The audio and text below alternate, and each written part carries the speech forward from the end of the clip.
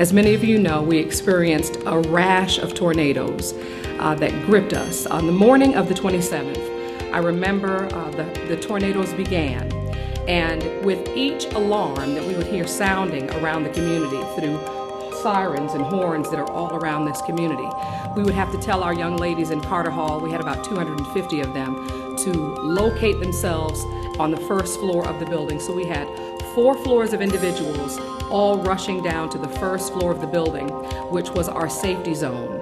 This took place for several hours. Every few minutes we would have the all clear, and we'd return back to our rooms and back to our various occupations, only to hear the sirens start blaring again, and all of the young ladies would have to go back down to the first floor again.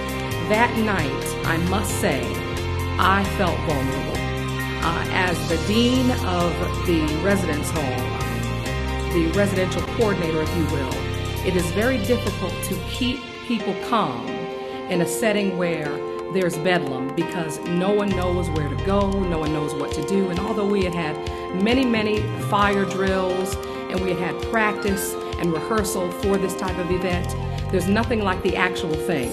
Imagine, if you will, 4 floors in pitch darkness with students who don't have flashlights, because the flashlights they had and the batteries they had have now run dead. We had to rely on the grace of God